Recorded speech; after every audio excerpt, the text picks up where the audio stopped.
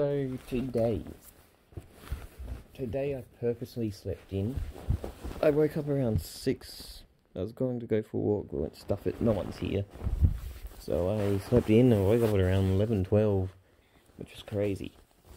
Went for some motorbike hooning around, had some fun. I believe after that I don't think I saw anyone. I've been trying to remember one of my carers' names, but I can't remember it. She was a lovely lady, and every time I was down on Limestone Coast, we'd just catch up and have a coffee.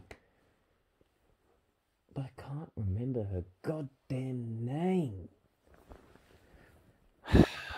It's really I've been trying to think of it ever since I've been down, even like at my nunna's. Anyway, back to story time. I played Xbox, Dad got home, played Xbox, and then I left, had dinner at old boss's house. That was the last time I'll be doing that, because that's 2 dinners there already. Went for a great walk with them around. Went for a really good walk with them around Mount Gambier, and now I'm just daydreaming and watching a movie in bed. That's it. It was a pretty normal day, but it was good, I guess. But yeah, nothing really to write in the title of it that will make it stand out. Bye.